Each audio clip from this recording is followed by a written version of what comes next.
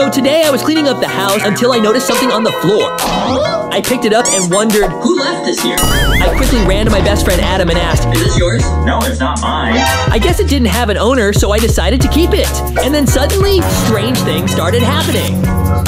It was seriously starting to creep me out. So I went to put it away, but when I put it down, there it was, that vase. I shook my head to double check, but it was normal. Subscribe if you know where this toy is from.